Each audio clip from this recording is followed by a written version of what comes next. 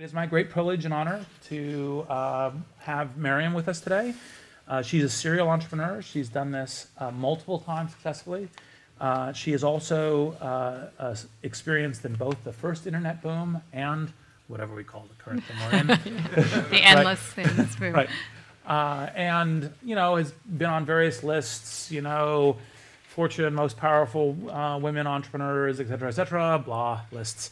But, you know, one of the part of the design of this was, as you noted last week, we actually had something of a notion that one of the ways that even small startups can actually blitzscale and scale very quickly is through the deployment of communities. And it's one of the things that Mariam has done very successfully within the commercial realm. And so we thought that that was another part of the interesting arc, especially when you're dealing with the, you know, essentially the tribe stage of what kinds of things could be very relevant. So why don't we just very quickly touch on kind of the first business, Eve, right? Eve.com. Yes, exactly. What got you into it? How many employees did you get to? What was a little bit of the kind of the story of the first internet boom, and kind of what lessons did you learn from it that you carried forward? So I was on the Stanford campus in the basement of the GSB building on a payphone. Believe it or not, no cell phone. So I was actually using the payphone. And I was calling a best friend of mine in New York and saying, come out with me. There's venture capital money available. I've been through banking. I've been through consulting. There's no way I'm going to progress through these ranks. I've got to work for myself. I'm not interviewing for any jobs. So come and start a business with me. She was my roommate while we were in banking together, Varsha Rao. And she said, I'll come out there. I'll leave McKinsey. I'll move into your tiny little apartment and sleep on your couch, but only if we start what I want to start, which is this online cosmetics business. And I wanted to do online market research. I love market research and data and surveys and stuff. But I said, sure, you know, I use cosmetics. How hard can it be? You know, I don't know anything about it. We might as well start here. So that was a very different time. It was 98. We went out and raised, in the first year and a half, $26 million. We were 20, I think I was 28. 28. And we built it really fast because it was really a land grab mentality. It was, you know, who's going to get mind share in the consumer's mind first as the first online cosmetics destination. And it was a very simple business now that I think about it, because you had to go convince all the brands to give you distribution, put it in a warehouse, pick and pack it, and make sure all consumers understood that you were the destination for online cosmetics.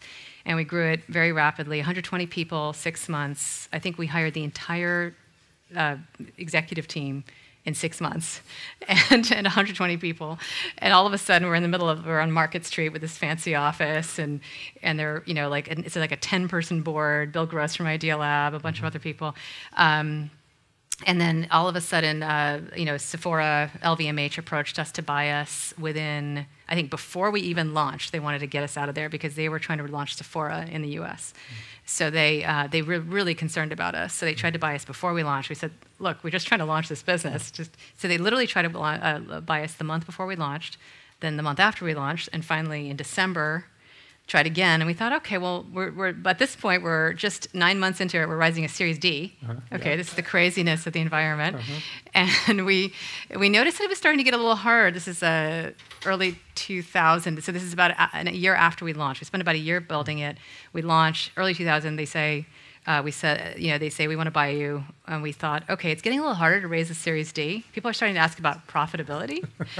And fancy that. So we thought, maybe we should seriously talk to them. We start going down the path. They want to buy us for $88 million. I thought, you know, this is pretty good. We should sell the company because we need to be under the aegis of a bigger player and get the dedicated distribution rights from brands.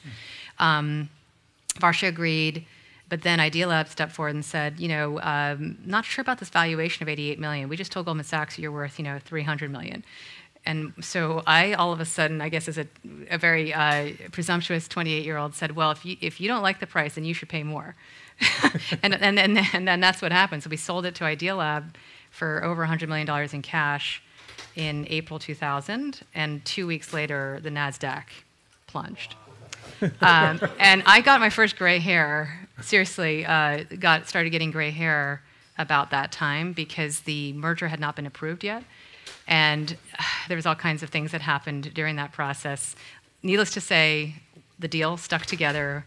We managed to hold the deal together. I stayed on with the acquirer, with Idealab. We bunched a whole bunch of Idealab companies into Eve.com. And then finally, we resold it to Sephora in October 2000. So we sold it twice in about 6 months, something like that. Yeah. So that's part one. That's the first entrepreneurial experience.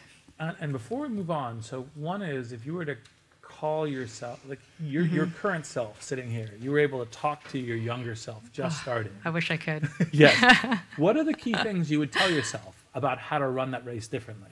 Like what, or what to emphasize and what to detract? I would have tried to think a little bit longer term. Because when the company, so Idealab ran into issues where it couldn't go out. It was about to go public. Goldman was trying to take them out. Then the market fell apart, so they couldn't go public. So they wanted to shut us down. And they said, Mariam, can you sell the business again for us? So I turned around, picked up the phone, called LVMH. But in retrospect, there was something else I could have done, which is taken the money out of my pocket and bought it for a tenth of what I had been paid, essentially. And I could have bought the whole thing back. 2 million uniques a month in traffic already after 1 year. Yep. But, when you are, I would say to myself, when you're young and you're going through like all of a sudden the Great Depression, you have this tendency to become conservative. And when everything starts falling apart around you, every single day there's a company going under and the entire world is imploding, it's hard to have the historical context. And maybe if I had been a better student of history, I would have realized that the internet was indeed not over, and it was not time to leave town. But I would have bought it back myself. That's what I would have done differently. Yeah, but there was 2 years of winter, right? Maybe even 3 or 4. Right? Yeah. So that would have been a very bold choice. It would have been a bold choice, and I was severely in debt when I graduated from the business school. I was able to pay off my debts. Like nobody in my family came from a business background. So for me, this was like the sale was a big triumph, and it put me in a very different place in life. So I had a hard time thinking I'll put my cash back in again now. So I did get a little conservative, and I've been fighting that ever since. So one thing you would have done is say, as opposed to selling at Sephora, actually, in fact, a belief in the internet and the macro counter being contrarian, I would have actually bought it back and built from it, because actually, in fact, the asset was a unique asset. Yeah. That actually something could make something of. And totally. I would have tried to figure out, and now I know how to make businesses profitable. I did not know for sure then how to do it, but I learned it afterwards going to a bigger company. I went to a bigger company for a couple of years to really learn how to run a P&L. Yep. And now realize I could have probably done it because we were already doing about 10 million in sales on an annual run rate in their first year. So it's a lot of what ifs and could have, should haves, but I think the idea is to be a little bit less conservative I would have been a little less conservative.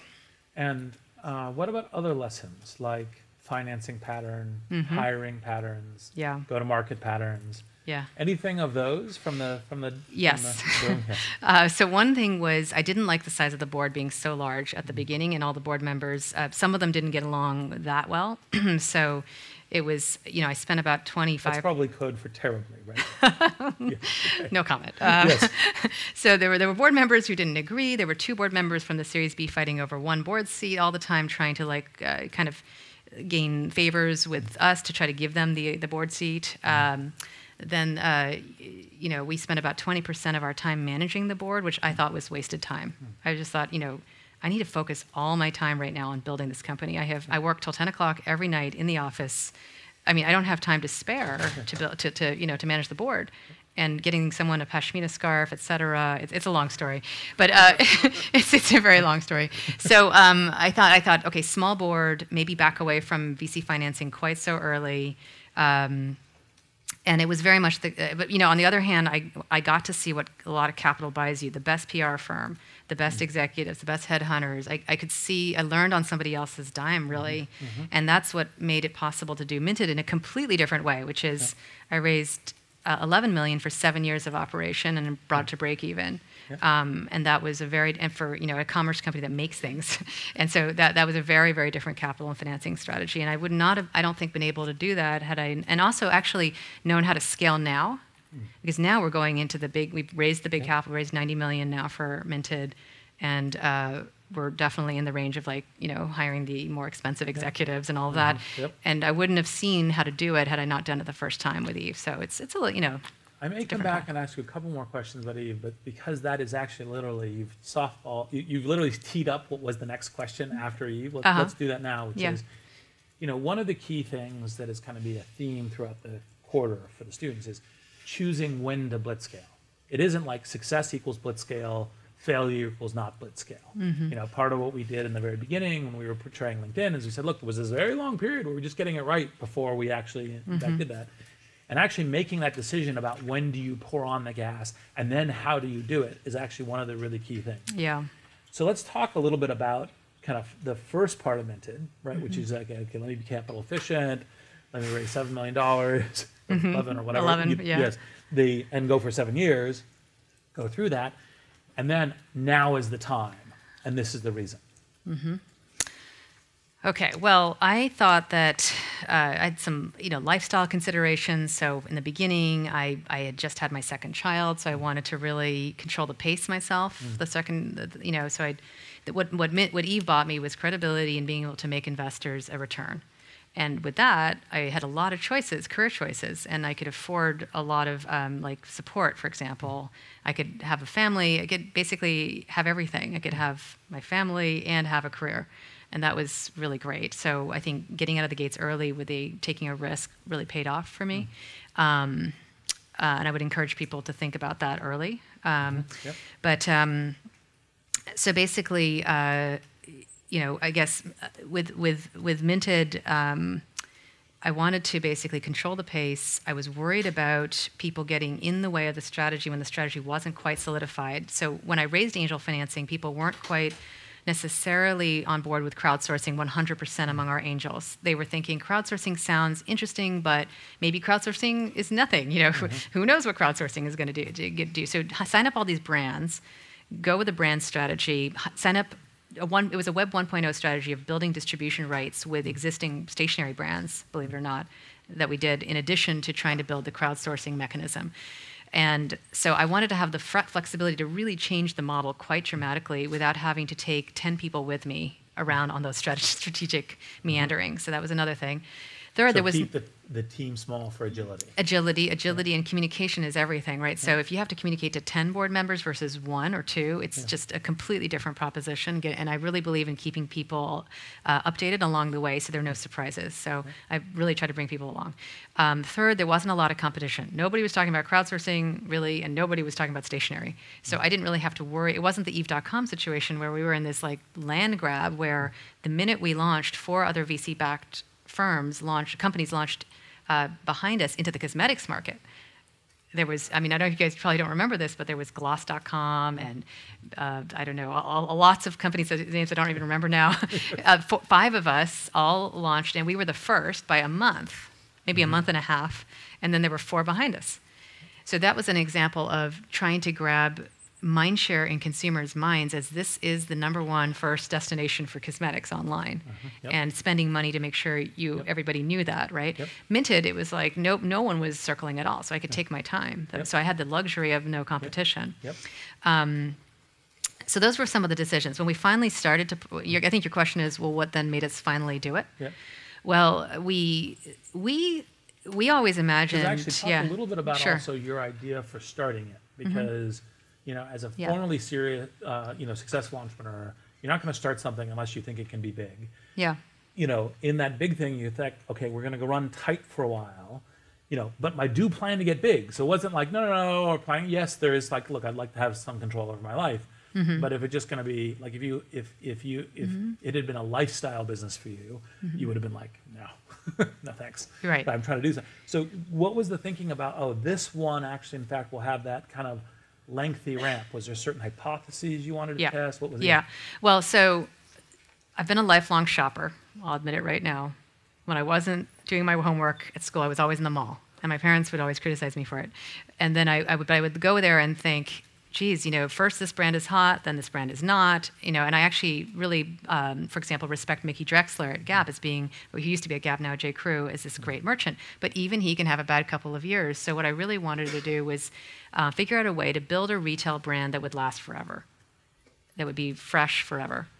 And the way I thought you could do that is by completely removing the risk associated with a couple people choosing the merchandise. Because what if those couple people are wrong, and what if they have a bad year? So the hypothesis was, and I'm still completely obsessed with this hypothesis because I'm trying to see how far I can take it, is if you turn all the decisions over to the crowd and you let people submit and curate, you will be potentially fresh forever. And what if and it was a complete hypothesis. And I thought I would start in stationery, which Peter Fenton, one of our backers now, says I brought a gun to a knife fight because we figured out how to do crowdsourcing of design, and we brought it to the stationery business, so a broader market. Yes. And the stationery market is a $10 billion market. It's not that large. But I did it because I wanted to start in a small place where I could have very little competition, really revolutionize design completely. And then I love the unit economics, high average transaction value, high margins, inherent virality of the product, which we can talk about in the marketing thing, inherent virality, huge repeat factor, great customers that repeat with you if you're loyal. So once you get them, you can sell them other things, they repeat with you, you've built something. So I started there, but then when I, with this hypothesis that we could, that we would build just a stationary retailer that was crowdsourced and see if we could do something big with that market. But then in 2011-12, realized that we weren't a stationary retailer at all. We had built a community of independent creatives who were not stationary designers at all. And I can talk more about that, but that's when I realized we would take the capital. And that's when the scaling of the capital started. Got it. Yeah. And the theory of the scale capital to scale the business was? We needed... Or is? Oh, okay. It is that we could no longer do the cheap thing of having a couple of us do all the executive jobs if we really wanted to grow ourselves into a several hundred million, several billion-dollar company and address different markets. Yep. So if you were advancing the burn rate, were you advancing the burn rate on building the organization?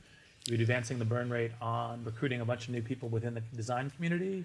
I see. It was all people inside the company. We were a very product-driven company. We spend very little on marketing. And so it was all, building engineering, building an executive team out to run the different groups, different departments. I was basically, before that, basically playing maybe 4 or 5 VP roles myself. Same with my co-founder, who I recruited right out of Stanford. So I recruited a co-founder who was about 7 to 10 years younger than me, right out of the GSB. And we each split all the VP roles up in the beginning. That's how we got to cash flow break even in 2012, basically because we didn't hire a lot of expensive executives. But then we realized that that wasn't going to scale to a larger business or to more verticals. So we went from art. We went to from stationery into art. We sell wall art now, wall art prints. We started in 2012. We launched fabrics by the yard last year. And this year we moved into home decor. So we now sell home decor like pillows, lampshades, et cetera, made on demand for you out of all these crowdsourced designs. So we moved progressively into more and more verticals. And so let's think a little bit about that move. Let's expose a little bit about the move in verticals. So that's part of, there's 2 parts of the scaling thesis that you exemplified. One part of it is, okay, how do we really build up the employees in order to capture a much larger market opportunity and to do that at some speed in order to occupy to get to critical mass, et cetera. Right. Second part of it is, let's also deploy, sometimes it's software developers on, like an iOS platform or something else, but let's deploy a community to also add a lot of value into the ecosystem. Yeah. So when you're making the decision to go, okay, so we were stationary. Oh, and in case you guys missed it, the word that is obviously way overused in Silicon Valley, but is disrupt, right? In terms of disrupting the stationary business. And also it's kind of the classic 0 to 1 thesis of okay, let's tackle something that we know we have a very good bet of killing. And then once we have that, then we can actually, in fact, broaden out. Yeah. How did your thinking go to, now is the time, these are the verticals, we're going to do it as a multiple vertical strategy, and how did that all play in the community? Right. So we did what we thought were small experiments, and we ran everything at Minted is a competition. You run competitions, people enter the competitions from all over the world. There are no qualifications needed. All you do is upload a JPEG. That's it. And then if you win, you give us the original file. We sell it. You make a great commission, and everyone is happy, and a upfront cash prize that you get to keep. And people vote, and everyone is invited to vote. When we decided to move into art, we decided to just try one art challenge. And I decided to take the furthest away thing, the most challenging thing I could possibly do, just to kind of see, can the community produce art that people want to put on their walls? Because that's very different from producing a piece of stationery. However, the supply chain is about the same. I can use the same supply chain, because I didn't mention to you that we make everything too. So once we source the file, we have all these integrated partnerships, and we send out files to the printers, and the printers drop ship. So I could leverage the same supply chain back end, right? But go very far to see how far we could stretch the community, the same community. It worked. Within 3 months, we had West Elm calling us, a retailer owned by Williams-Sonoma, to say, we want your art in all of our stores. That was the first sign it was working, was when the people in the know start calling you and saying, we need this content. Because ultimately, Minted is a content destination. Yes. We make content. We just happen to monetize it by selling it in physical form to you. We're going to sell it in digital form starting about a week from now. We're going to launch digital invitations to, so we'll be competing with Paperless Post and Evite in about a week. Is that okay to be on video camera, or is that confidential? It's fine. Or I think we could delay the release of this video. Sure, okay, sure. Okay. Yeah. It will be delayed by about a week. Okay. Perfect. Great. So that's okay. about it. Yes. So don't tweet that. Thank you. Yes. Yeah, so we're agnostic actually about whether we monetize the content either physically or digitally. We don't really care in the end. It's like whatever you want to do to bring style and design to your life is great with us. So, but the point is that we went far, it worked, we started getting, and the indicators, when you're very small scale, you have no traffic, for example, trying to decide whether something is working or not working in a consumer business can be very challenging. So I didn't tell you that we almost folded the company in the first month of our existence because there were no sales whatsoever for the first month. And then it's a long story. Actually, I didn't know that. Let's go into that. You want to? Okay. Yes, please. Okay, so the first month we launched, we had 0 sales. Very different from Eve.com, where immediately people started streaming and buying makeup from us, like in kind of a surprising fashion. No sales, not a single one. Maybe week number 6, we had 1 sale, 1 transaction. And what the transaction was nobody was buying any of the branded stationery products that we'd spent probably 90% of our funding launching, because our investors thought that would be a little safer, which I understand. And there were 22 designs that were crowdsourced for save the date card invitations. I don't know if you guys even know what those are, but those are wedding, like you send a save the date card out when you get engaged and you're about to get married. So that 22 of those designs, they started selling. So there's this tiny sign of life in this tiny little corner, 1 transaction a week. Then there were 2, then maybe 2 another week, and then 3. And the question was, the problem is we had no traffic, so we had no ability to tell whether that was good or bad, except the conversion rate was 0.1%, which is pretty lousy, of unique visitors, transactions divided by unique visitors, right? So you want to get a conversion rate at least up to 1% or higher, really, to be a healthy commerce business.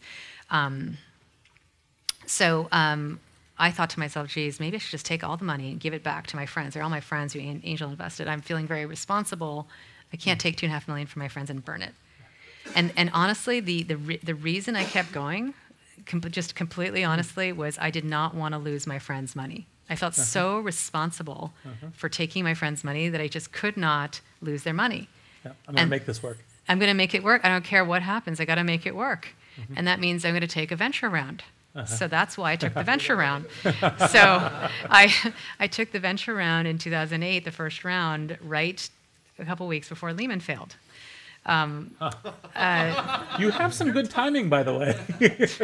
Do not watch me carefully. Do not watch me. Yeah, I don't want to be watched about this. But yes, well, in this particular case, one of my angels called and said, "I have a really bad feeling." This is August 2008. I have a really bad feeling. I really think you should raise some money to save the company. I said, "I think you're right, Alex." This is my friend Alex Lusky, who runs Vector, and he. I quit my vacation, flew down from where I was in Seattle, and then raised money from IDG. And then literally, I was saying to the lawyers, I got a bad feeling we got to close this. We got to close it. And then 2 weeks later. By the way, just so you don't feel like you're completely unique in this, Yes. 2 parts of my own personal history in this. So PayPal raised $100 million on a 500 pre with no revenue in 2000, and we closed the day that NASDAQ peaked. Oh, no. Right. Right. That's fantastic. So, and this was Peter's genius, not mine, Peter Thiel, because Peter, there was so much interest that there were some international folks who were deducing our bank, because this was the crazy, you remember the first boom, they were deducing our bank account, wiring us $10 million, and then telling us because we had the money already, we had to let them into the round. Oh, That's wow. how crazy it was. Wow. Right? And you're like, what? You wired us money from overseas, and you think that this is about the lot of invest?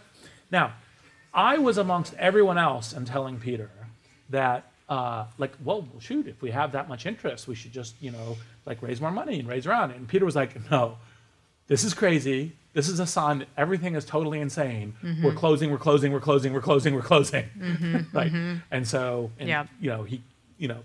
that is, you can't get that real perfect timing. There's luck in that. Mm-hmm. But oh my gosh, that was the beginning. Scary. The other one is also 2008. Early in 2008, David Z at Greylock, came to me, was on my board at LinkedIn, and said, my partners and I have been talking, this is one of the actually functions and values of a venture firm, and say, we think the market's unstable. We don't really know what it is, what's going to go on. They didn't say, we predict it's a failure in credit default swaps, right? Mm-hmm. But things are overheated. You should seriously consider doing a round as insurance. And we raised a round entirely on an insurance basis in 2008 or so. That was our Series D for LinkedIn. That's great. Very, very similar kind of story. And by the way, that's part of one of the general scale-up strategies, sometimes associated with blitzscaling and otherwise, is to actually do that kind of capital planning, right? Because you might say, look, I may not absolutely need this money right now, but I may need it intensely. Yeah. And so now is a good time to get it. Right. And it always takes you more money and more time than you thought to do a lot of things, right? Yes. So your plans. So, yeah, so we almost closed the company down, but we managed to. I just stuck with it just out of sheer commitment to my friends. So, did the idea for doing the crowd network come as an experiment in the beginning, or was that what you wanted to do and your investors persuaded you to do the branding thing? I really wanted to go do completely crowdsourcing, but I made the decision myself to be balanced because I was being counseled and to be, let's be careful. So, and I willingly made the decision myself. I'm so glad that we did it though, because it saved the company. And we did this. We then had to go jettison all the brand relationships we had built. So we had signed up all these brands for exclusive distribution, and then had to have the courage to go face all of them and say, oops, sorry, we made a mistake. We can't sell any of your products, it turns out, at all. And instead, we're going to go completely compete with you and source all these crowdsourced designs. And not only that, but the reason why all these people are entering in the competitions to begin with is because you are here with us right now. Thanks for that. And it was terrible. I felt really terrible about it. And so, because that's what created this aspiration for all of these wannabe designers to come in, because we had all these fantastic brands signed up. Right. In the beginning. Because it's the brand. It set the brand thing for people to say, this is a good competing brand. In this competition is worth something. Is worth something. Exactly. So, is there a different way you would hack that now? If you were to call your younger self, would you, with all the regrets and everything else, play the same path, or would you do it differently? I would feel ethically have a hard time doing it, knowing what happened. That I wouldn't have planned it that way, and I would have a hard time doing that now.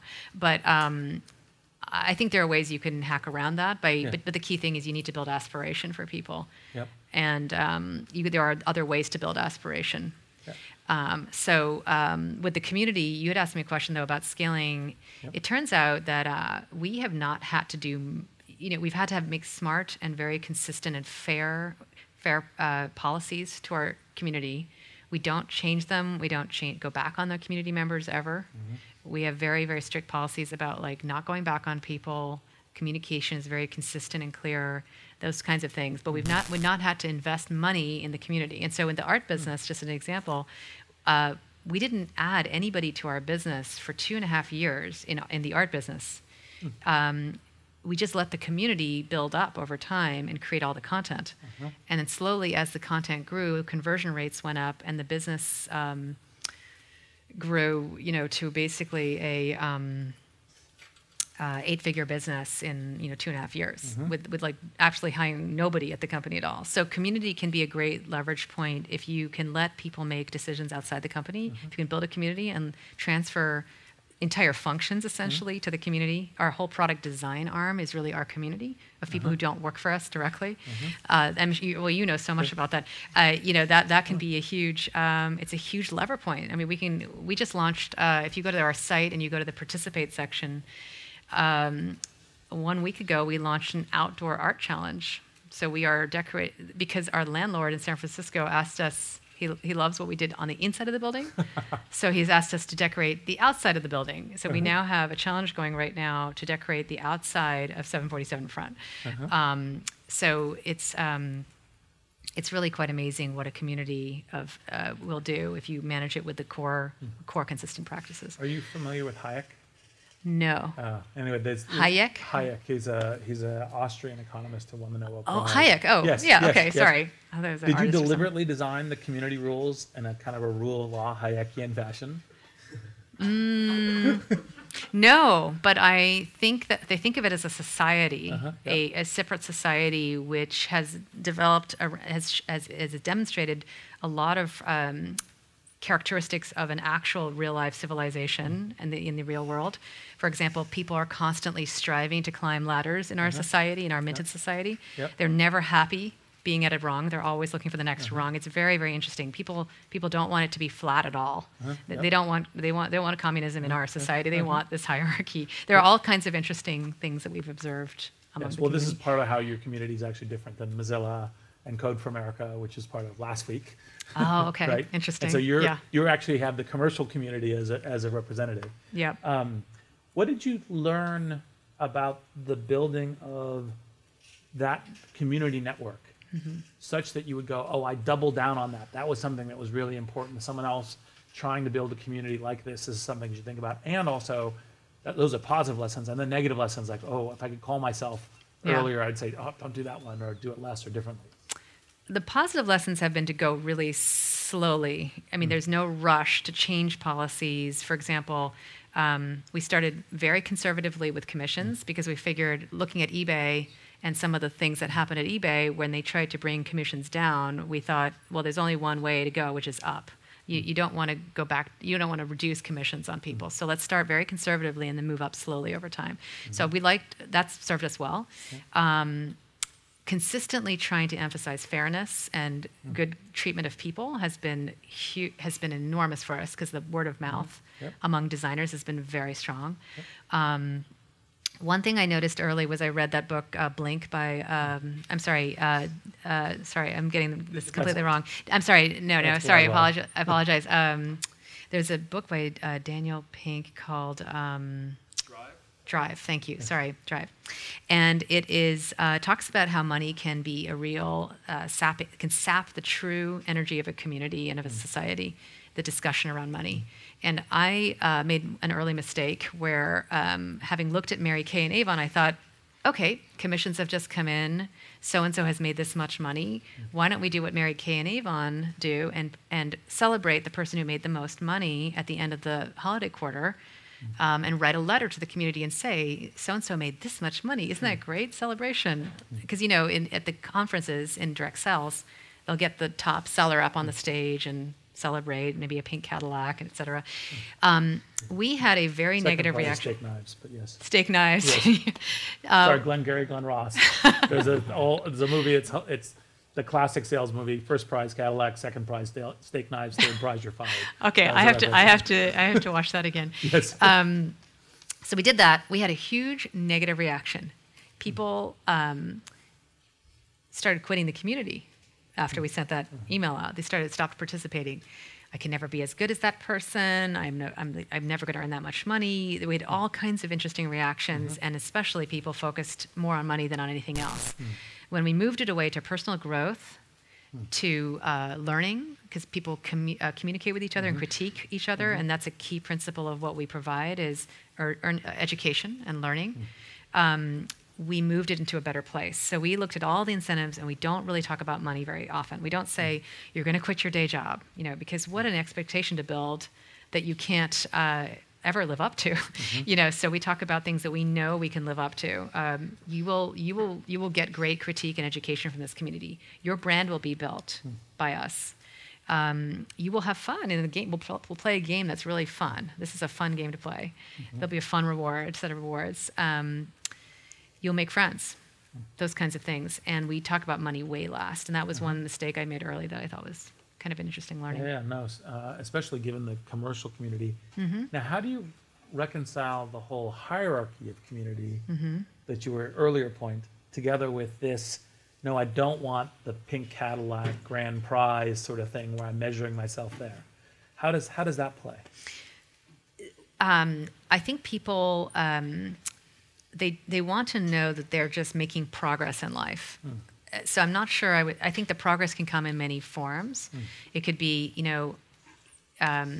you're going to include me in the catalog or in some marketing vehicle, as easily as it could be, I've earned it my way into a higher level of commission.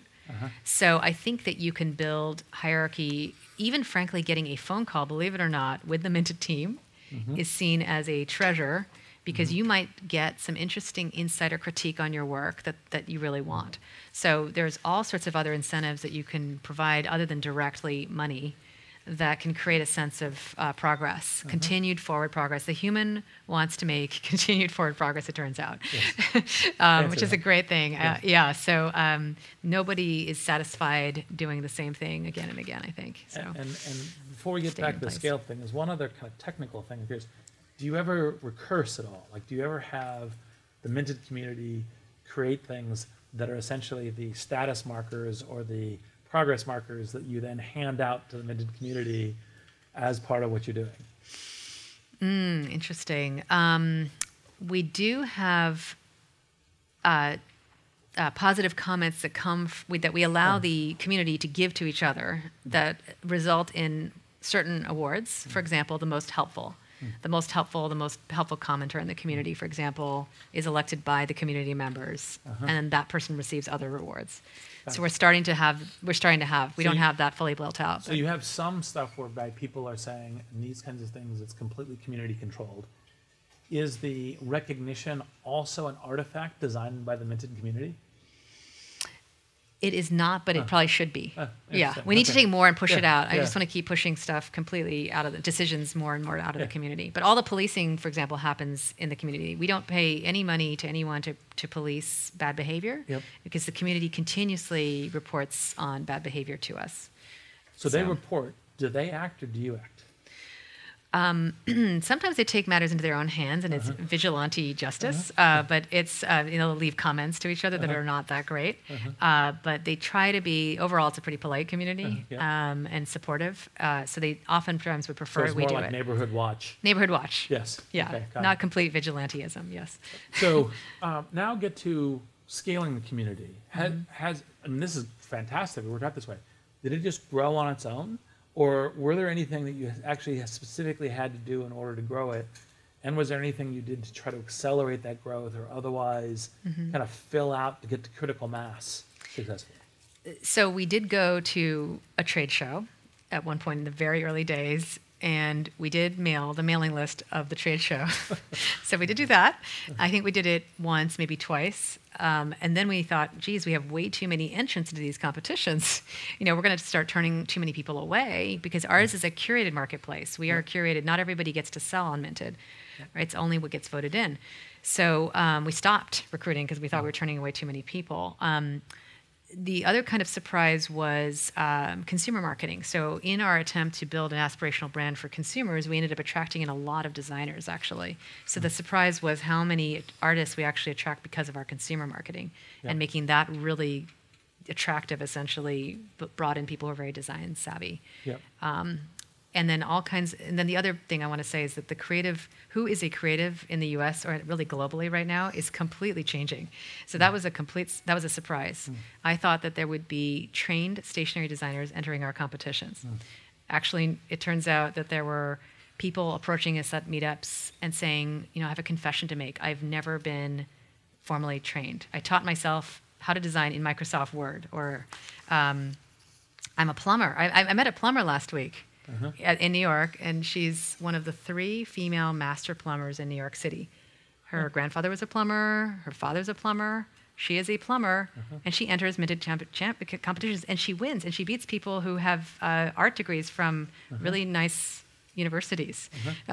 You know, it's what's happening right now is a tip of an iceberg as to all the creative talent that is hidden everywhere right now in this society, either because people were told not to pursue creative careers, they didn't have the money to get an education or the tools. That's changing now because of visual, social media platforms, as well as access to tools, and people are now expressing themselves, and so that who's a creative and what the creative economy is going to be completely different. Yeah, creative culture and class and all these things. Yeah. Yes. Yeah. And the Hobbyists. meritocracy that comes from a network. It's Yeah. great stuff. Yeah. But literally, actually, in fact, on the growth side of it, you hit the oil well, Yep. and the oil well goes. Yes, we never really had to do anything after that because the designers would tell each other, you've really got to submit to Minted. So there was a word of mouth network that started happening and that we were good to work with. Yeah. And on the other hand, the consumer marketing started attracting a lot of designers in, and then we never really had to recruit again. Yeah. When we went into art, the one exception I will make is with art, we did approach a few artists in the very, very early days to submit. And we did do a little bit of work recruiting maybe something like 30 to 50 people. Once the West Elm deal kicked in, and West Elm was promoting minted art. Yeah, because you're bringing the buyers, you're bringing already people who are curating this, and so people who are producing it want to get into those channels. And we brought more credibility because West Elm was seen as credible. So all of a Yes. sudden, it was more of the same thing that started the community, which was credibility that builds an aspiration that builds more community. All right, so let's shift to scaling the organization. So now you've raised a more substantial thing. You say, okay, I actually, in fact, have to raise executives and pay them and all the rest of this stuff. What have been the key lessons for now that you're scaling Minted? And it's different than Eve, where Eve was like classic internet boom. Oh my gosh, there are competitors that are exactly like me, just a little bit behind me. I need to out-execute them, outspend them. Yeah. I just need to go like the Dickens. Here, I can build out a little bit more deliberately, but I am building to try to achieve a higher growth scale. What are the things that have worked? What are the things you're thinking about? What are the things you're trying? Yeah. Well, one of the most fascinating things is if you're just around long enough, you start to realize that you can grow people within the company, but you need years and years to do that, to grow people into leaders. And then you realize, wow, what you think, it feels like it was a smart strategy, but all you had to do was like be around long enough, because essentially if you can look for people's unique talents and then and grow people from within, those people will become, I believe now, the strongest leaders you have. Some of them will. We have tried to combine have a portfolio strategy. So we take disciplines where we are not experts, like finance, HR, where people do things better than we do, and we hire those people from outside. The things that we do that are differentiated and where our secret sauce lies, for example, crowdsourcing instead of traditional merchandising, we grow people from the inside, because it's very hard to take, let's say, a merchant from, let's say, Gap and say, we want you to unlearn everything you've learned for the past 25 years and not believe in it anymore. We're going to completely break you down and build you back up again. So that is a lot harder than to take a person, let's say a very smart person, build them up inside the company and then build them into a leader. So we've done that with our GM of art, our GM of stationery are both, general managers are both grown within the company. Yep. And we've hired the chief people officer and the VP of finance from outside the company, for example. And what are the ways that you try to help them scale as executives? What are the techniques for that? Because that's actually part of the whole scale-up challenge when you're doing that particular approach. It is really hard. If you have no, in the beginning, one of the worst parts was that capital affects culture, in that with very little capital, you end up having basically no bench. So if you have no bench, you can't hold people accountable, and you can't you basically it's hard to let people fail when your bottom line is you're so close to the bottom line. So essentially, if you have very little capital and you can't make any mistakes, it's very hard to let people fail and grow on their own.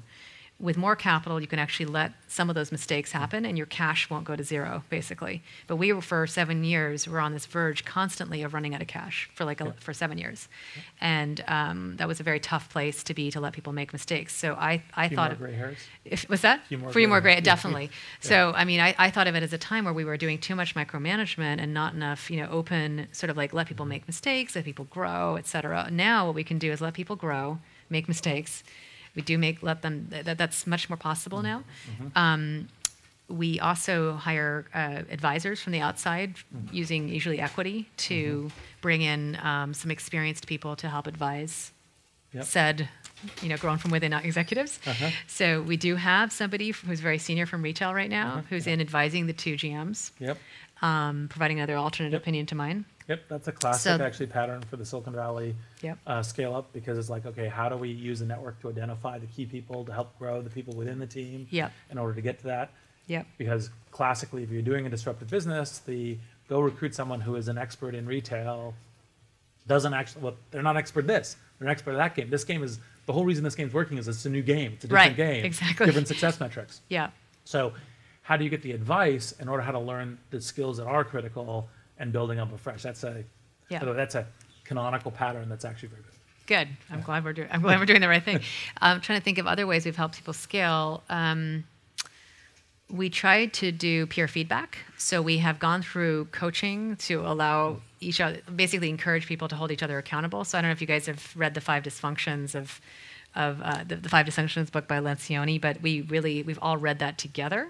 We went to a coaching session together, and we've tried to basically have peers hold peers accountable, which is one of the hardest things to do in an environment where everyone's very collaborative and they all want to maintain very good relationships with each other. When did you start that? We just started that actually the beginning of this year, and so we're about 150 people at the beginning of this year, and we had finally hired the executive team after many years, and hired a coach. So this is all part of the scale-up plan. This is definitely trying to get people to bond, create this sense of a first team, meaning first team principles is your peer group at the executive level, and then being able to hold people accountable, each other. So the CEO should no longer be really the only one delivering all the bad news and the sort of holding people accountable. The idea is that the team can help manage each other, right? So that's another thing. Well, that's kind of classic scale-up plan. It's also part of the key thing that I think all scale-ups need to do, which is culture, right? Which is how do you establish a culture that will actually preserve as you're going? Is actually, in fact, really key. And so it's like, okay, let's do that as well. So let's shift a little bit to your role and how your role started and changed. Now, obviously, 7 years of staying very close to, above the, just profitable enough means that, tremendous in the details on everything in order to make it work. And every fire is a fire that lands on your desk. So at the beginning, how did you triage fires? Because there's too many. So how did you kind of go, all right, these ones I let burn, these ones I deal with? And are there any particularly interesting examples? In the beginning, I knew everything about everything that was going on at the company. And I think one of the biggest adjustments now is being okay, actually not knowing everything that what's going on at your company. It's a very weird, disconcerting feeling for somebody who's very detail-oriented. In terms of triaging in the beginning, it was all about revenue growth, and revenue growth. It was very revenue-oriented because we had no cash, right? So it was very quantitatively based in terms of we'd rank our initiatives, figure out what would drive revenue growth, and go down the list. I mean, it was very focused on that, whilst not damaging the brand. So, and by the way, just for the class basis, part of the whole scale-up thing is you have to be, the fundamental strategy layer is managing capital. So you either have to be having a financing plan, and some companies do this through a successive set of financings, and they're planning what their next financing is going as they're doing it, or you have to be managing this cash. But if you're not managing the financial strategy as fundamental, you can't get to product strategy, you can't get to product distribution strategy, et cetera. So in the early days, my role was very much about capital, acquiring capital, making sure the product was working very well, and hiring, basically. Yep. And I was trying to think about this over the weekend, which is, has anything changed? I'm still thinking about capital. I'm still thinking about product. I'm still thinking about strategy, about hiring. And I would say I've just layered more things on, frankly, as the company's gotten more complex. Have you changed the way you're thinking about them? Yes. So now, for example, in the beginning, I was very much involved with our go-to-market monetization strategy, which is how to get sales going. I was super involved in marketing. Within 2 to 3 years, I was no longer involved in marketing, and I'm very not involved in marketing right now. For example, I'm not. I'm more involved on the product side, on strategy. You know, we growth companies get hungry.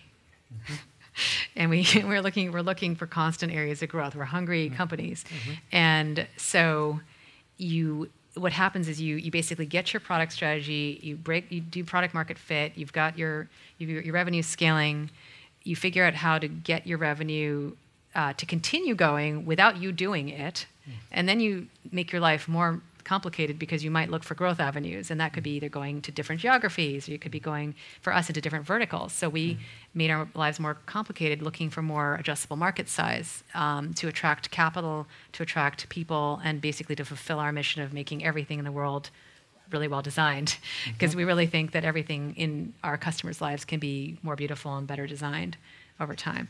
But yeah, so to answer your question, the role has changed because I basically there are many, many areas that I do not manage directly at all. We set objectives, we manage by numbers, and I look at the numbers, and basically it's by creating very, very succinct and repetitive dashboards, frankly, that we look at every Monday. You can tell when something is going wrong or not, and then if something's going wrong, then you can go dive deep. You strike me as a numbers person. You probably created those dashboards earlier than most entrepreneurs. Yeah. Myself, yeah. Yes.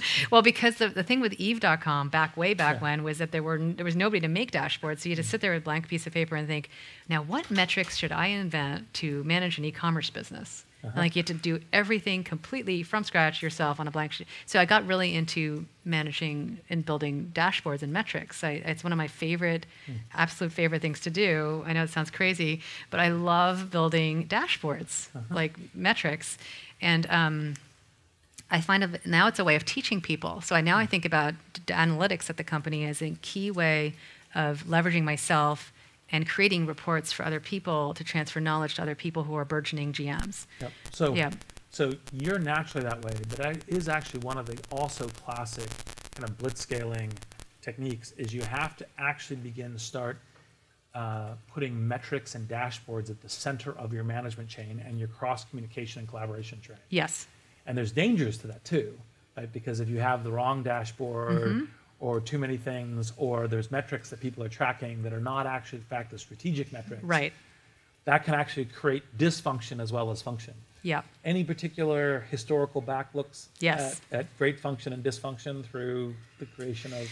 Well, the key thing is to create really consistent questions from the very beginning and do not change those questions over time, because you need the year-over-year history and you need that record to be sacrosanct. Like, do not touch the history and don't change the questions every year. So, for example, we've been tracking our NPS score and asking the same exact questions since July of 2008. Just in case, I Sorry. suspect everyone knows what NPS score apologize. is, but just in case, Net Promoter Score, it's basically, will your customers refer your product or service to other people? And it's a way, it basically, when business school profs, I think it came out of Wharton, but I don't know which group it actually came out of, but when they did an analysis about how you analyze how ultimately happy your customers are with you, a lot of them all correlated with your NPS score. So it makes it much simpler in order to do something. Yeah, exactly. And so we put into place, there are two, basically we are, the things that I have not let go of, I'm going to circle back to analytics, are analytics, reading customer feedback and talking to customers directly, getting the primary information versus secondary information, brand, community, strategy. You said you're not doing much in marketing, but you just said you're holding on to brand. Brand expression, but not acquisition strategy, traffic generation, driving revenue, but actually the brand, like what's the brand expression? Yeah. The creative expression of the brand. But not operations anymore. I used to run customer service. I do not do that anymore. By the way, the most hardcore one of that, Yeah. have you ever met Paul English, who did Kayak? He's out in Boston. No. He put his cell number as the customer service number. Oh my God! Wow. Yeah, That's that was bold. the hard. That's that was bold. that was the hardest core one of that I've heard. Yeah. Okay.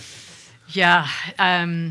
Yeah. So we are we're very customer centric as the customer service oriented. But I would manage a lot of shifts and basically manage customer service for a couple of years during the holiday season, which I would not wish on anybody. It was a great learning experience, but glad it's not me anymore. But the key thing with analytics, learning experiences, that's usually the ...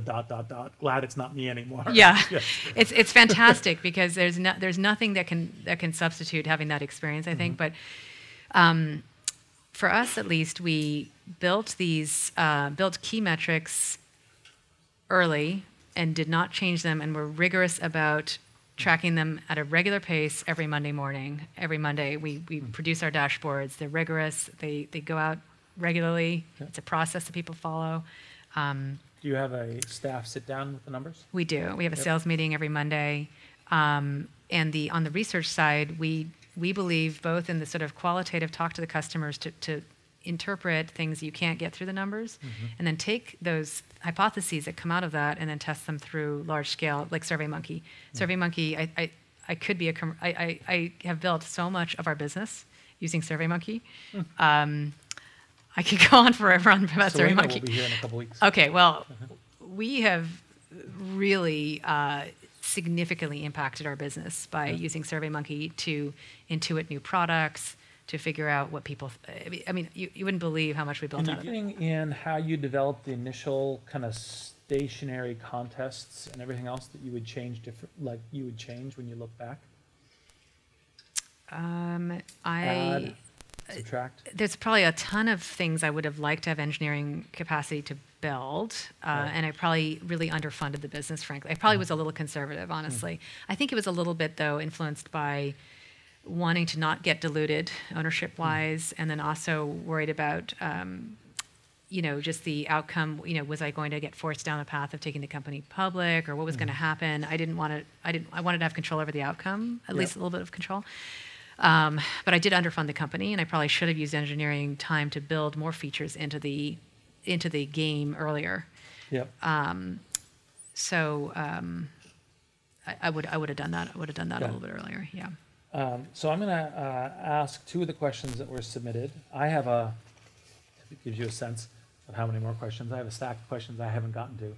But I'm going to also open it up to questions from the audience in case you guys have specifics that are coming out here. And if not, that's fine. I've got plenty, right, to go through.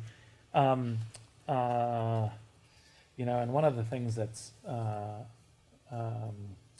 from Andrei Pyankov. I'm really terrible with names. Actually, I used to always announce my superpower is I'm terrible at pronouncing names in written form. What are some of the important characteristics of the independent artist community which enabled building a successful marketplace? And also, correlated, what should one consider when evaluating a market as a candidate for building a marketplace business? Okay, I'll take the second one first. Okay. So, if you have a product that can benefit from a lot of diversity, so there's a long tail of demand, that's a good one. So diversity and variety should make a difference in this market. Another one is there's enough room in the product to have variety express itself. Another one is hits are important. The more important getting the hit, identifying the hit is, let's say you're in the music business and you absolutely have to know that one hit because the hit's going to do a huge. So like on the other hand, so on the one hand you want to have a lot of diversity because you can get a nice long tail. On the other hand, if a hit is important in any way, I can net it through the curation process through voting. So I like having both aspects. But I do think in the end having the long tail is more important. Then a lot of talent, a lot of people who can transact as suppliers. is important. So if we did something where there were very few artisans in that profession or in the area, it would be hard. So you need to have enough talent. Yep. Yeah. So from Deanna, but this is okay. Thank you. Right. Like I said, super weakness. How have you seen the conversation around diversity shift or not since you first came to Silicon Valley? What would be the most impactful actions for individuals or companies to take to promote more diversity? And add to that, what kind of advice would you give for women entrepreneurs? Okay. Well, first, advice for women entrepreneurs would be to start as early as possible, because you do have a shorter runway before life starts to sort of present trade-offs. Let me put it that way. Family, for example.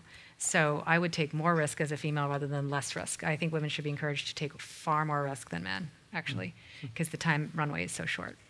And I accidentally discovered that and benefited from it because I was able to afford a nanny and all this other stuff. I had a great negotiating leverage after the first one, so the first company.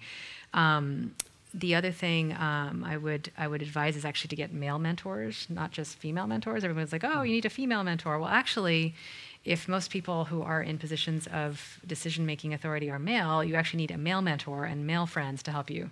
And luckily, I'm happy to say that despite everything that's being reported out there, that most people are actually open-minded, it turns out. And the bad ones get a lot of the press, but the good ones don't. And there are a lot of good people to help you. And a lot of I would say almost everybody who's helped me has been male.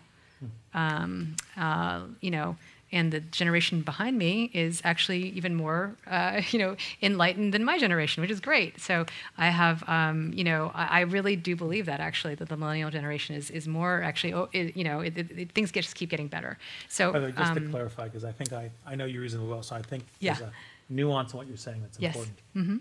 Make sure you have male mentors as well. You can also perfectly find. Oh yes, I'm sorry. Yes. No, I just wanted to make sure. Let me make sure that's very clear on camera. I know you, so I wanted to make sure you knew. So female mentors are important, but they're not the only thing you should go find in terms of mentors. You should find male mentors as well. You need to have both.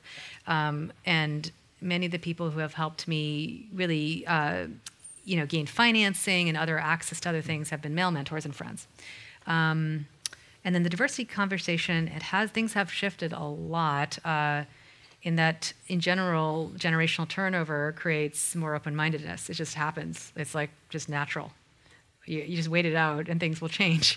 So, it's true. Things are changing and people are acting on things. And I look at some VC firms that never funded female entrepreneurs. There are a couple, and then all of a sudden they've got a couple of female entrepreneurs in their portfolio. So it's very much changing. People want to make money. And if you can provide results, and that's the key thing to focus on, that's the number one thing to focus on, they will go where the money is because they are business people and they will want to make money on you. Essentially. So that would be my number one piece of advice is focus on delivering the results and everything else is going to follow that. And try to ignore build your own company the way you want to build it with people you want to build it with. Focus on company building. Yeah, and get the right people inside your company who are open-minded, and it's not going to eventually be a problem for you, I think. So I'm going to ask one more question and then open it up. Like I said, I can continue. Mm-hmm. So on the goal of moving past the critical failure point of curation, of for example, one purchaser who has to get it right this year. Have you successfully totally blown that out of the water? Are you partway down that? Sorry, So you previously looked at these retail businesses and said you're dependent on one tastemaker. Oh yes. Okay? Yep. So is that proven, done, dead, part of the past, or is it still something that you're coming up to? I'm feeling very, very confident about it now. We have, let's say you have a set of bestsellers, right? That, let's say in the traditional Pareto rule is there's an 80-20 rule, right? So 80% of your sales are, let's say, done by 20% of your assortment. So take that 80%, about 80% of that 80% is now ranking in the top 5% of our votes, okay, of our voted ranking. And the way we apply analytics to voting. So we do some things to the votes to weight certain voters differently. And those voters will fit our predictive model. Yeah. And so we can't talk about that. Please don't ask me. Yes, but I can't talk about the specifics. But if I asked you, you could just say I can't answer. That's true. Yes. I could. Yes. So, but we have certain characteristics that even if you've never voted for before, we can fit you to and profile you. We will then weight your vote differently, and then based on that, we can now predict bestsellers. Do you do machine learning, intense data science? Not yet, but we're building analytics up right now. Yeah. So I'm feeling good about that. So for the first 20 million that you raised back in 2000, what monthly revenue did you have to achieve for that, and how did you first make that connection to raise that money? For the Eve.com example, I just tried to network with Stanford. And repeat the question a little bit. Oh, I'm sorry. Yeah. The question was for the first company, Eve.com, we raised 26 million. How did we network our way? How did we get an entree into raising that money? And what was the monthly? Did we have to make a certain monthly revenue? Back then, people were not focused at all on proving out the revenue or the profit. They just wanted us to go fast, and they were happy when we produced 10 million in the first year in revenue, but they were not asking for that at all. Now, for an e-commerce company, you probably want to show good traction, consumer traction, before you're going to get funded, I think, potentially, although he's more of an expert than I am on the funding. The way we did was we basically, my partner was a HBS alum, and I was a GSP alum, and we just looked at our networks, and we tried to network our way to VCs, who would meet with us. And at that point, people were very interested in business school students raising money. Now the tide keeps shifting. The tide shifted more towards engineering and user experience designers. This is a CS undergraduate class. Perfect. You guys are great. You guys are very well positioned, way better positioned than an MBA. Back then, it was like, who's the MBA who can write a business plan? In '98, it's a very outdated model now. Now it's who's the brilliant engineer paired with a great designer who could come forward. I don't know if that's true or not, but that's you could easily. It's a networking game, networking your way, getting introductions, because a lot of the VCs will meet with people who have been referred to them. Referrals help. Just to amplify that. All the quality VCs get, call it, minimum 10 to 20 cold pitches into their inbox per day, right? You can't even look at them, right? You just it's, I've got the best new app thing forever, and you're like, I just don't have time to process it. I don't have time to think about it. So the proxy that everyone uses is somebody who they trust says, take a look at this. Right? This person, this plan, etc. That's always the way it works. Now, if you happen to be already showing so many points on the board where your traffic's really growing and else, they might reach out, they may look for you. If you say, look, this is what my baseline traffic is, they may forward it to an associate and say, take a look at this and see if this is not an assertion, because by the way, a bunch of people send in lies too when they're doing this stuff, so it gets very hard to distinguish between signal and noise. So that's the reason why what Mariam is saying is essentially true. Now, on commerce, generally speaking, it either has to be traction, obvious that you'll get traction, or a clever enough plan that you want, okay, this is an interesting gamble. Right? It has to be one of the three. In the back. So I was surprised to hear you say that you're tackling both digital and physical design simultaneously, because a lot of companies have failed when they try to do both. How are you thinking about that strategy and scaling both simultaneously? Yeah, it's nerve-wracking. We spent, we've been around now for 8 years, and we finally are doing it. So we took a long time, right? So one thing we did was we acquired a company in January that does wedding websites, that made wedding websites there in Kansas City, and we reskinned them completely with Minted, pushed all the community content through their platform, and that was a success. The product is launched, it's working beautifully. So we tried to buy one and start one, and we'll see. The story hasn't been told yet. A couple months from now, I might be wishing I bought a digital invitations company too, because it's a big learning experience for us. And Selena from SurveyMonkey was previously at Evite as their founding CTO. So we actually called her. Selena, yes. Yeah, and you're going to meet Selena. She's going to be here. It sounds like you'll meet her, but very carefully, I guess, is the answer, and with trepidation. Great product and awesome talk, so thank you. So you kind of had a two-front war when you're starting out. because you have both your artists who are producers and your buyers who are consumers, and you have to reach out to both of them, but you're only a small team.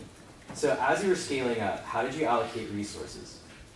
Such a great and insightful question, because I felt like I was constantly running back and forth between the two audiences, myself personally, and I was trying really hard not to let, I've been mindful of reading about eBay and that they were focused, too much on one, not on the other. Amazon was on, one, not the other. And in the end, I felt like, if I could keep the designer experience simple, well-run, and very, very ethical, that if I produced more revenue for the designers, that ultimately would keep them with me long enough while I could get the capital to make their experience even better.